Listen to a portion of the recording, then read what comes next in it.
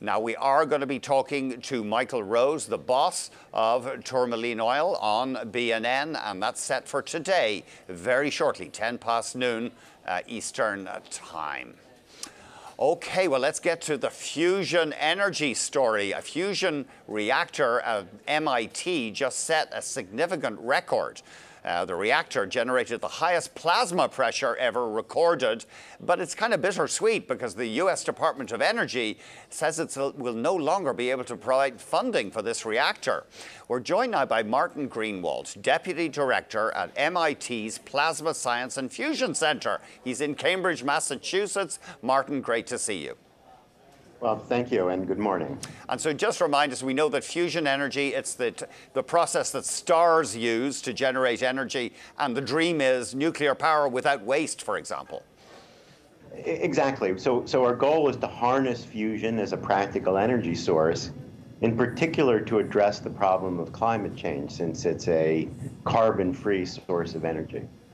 Now, plasma, just remind us what plasma is, because you're talking about creating massive temperatures in your device. Exactly. Plasma is really the fourth state of matter. When you heat material, it starts as a solid. As it gets hotter, it turns to a liquid, then a gas, and finally to a plasma. In the experiment that we just finished running, we can reach temperatures up to 100 million degrees. And this is really quite an accomplishment, and it's been part of a program that's been carried out worldwide over many decades to bring us to this point. It's been a tough nut to crack, though, isn't it? I mean, human beings have been working on Yes. fusion for decades. It's a hard problem, but the payoff is huge because it's an essentially unlimited energy source that doesn't produce any of the ordinary chemical pollutants, and compared to renewables like wind or solar, it's available 24 hours a day, 7 days a week. So it could plug into the existing electrical grid without any dislocations or problems. So the promise and the difficulty both go together. Now, but we're actually quite optimistic about where we're headed. But just before we get back to you guys, in France, a whole bunch of nations have teamed up on a gigantic fusion project. Can you tell us a bit about that?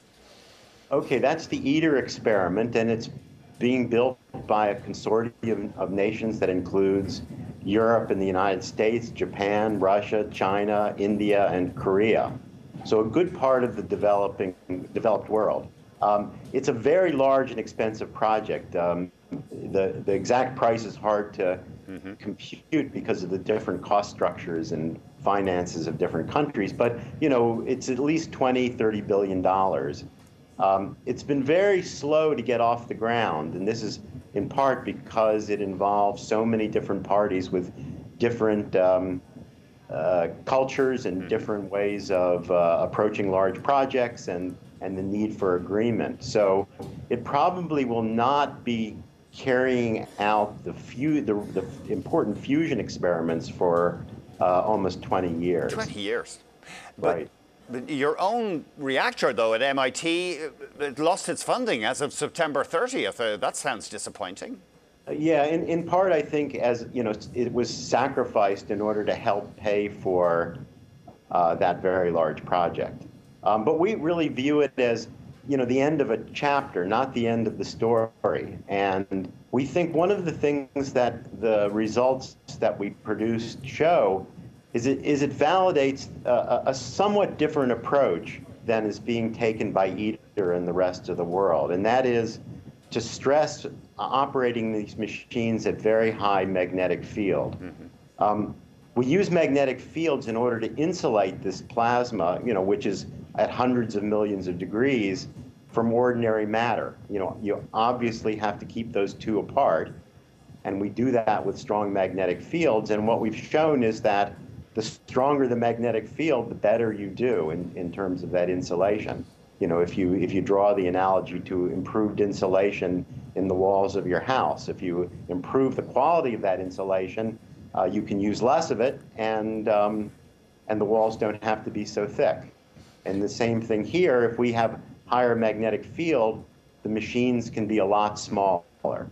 So we're actually very eager to pursue that approach, and there are some breakthroughs, technological breakthroughs that didn't come from our program, but that offer the possibility of a sort of game-changing approach to fusion.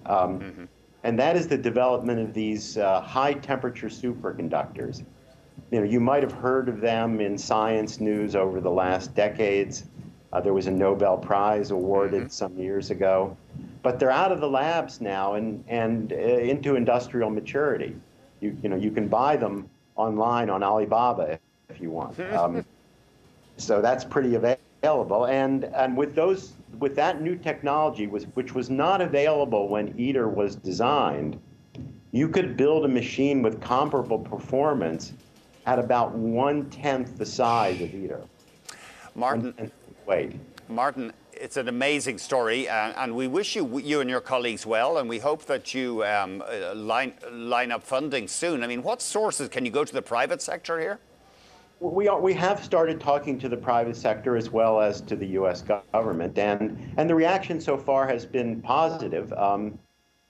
So we're hopeful that that approach will have some resonance, some traction, and that we'll be able to get on with the job, because we think this is really critical for humanity. We need alternate energy sources, and fusion has a lot of promise as being part of that mix.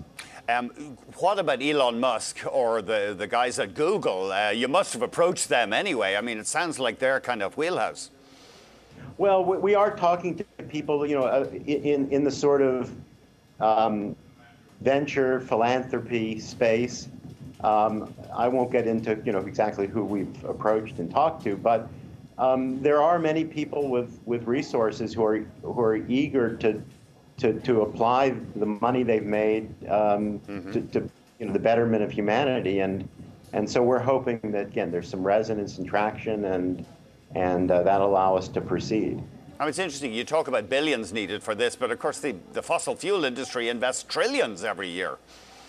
It's certainly true. I mean, the mismatch between, and not just for fusion, the mismatch between the scale of the energy economy, the challenge of global warming, and the resources being applied for R&D to solve it are really striking. You would think that, you know, the developed nations, you would think would really be taking this on as a much more serious endeavor, but so far, not so much. Human beings tend to be in denial about stuff. Martin, thank you so much for joining us.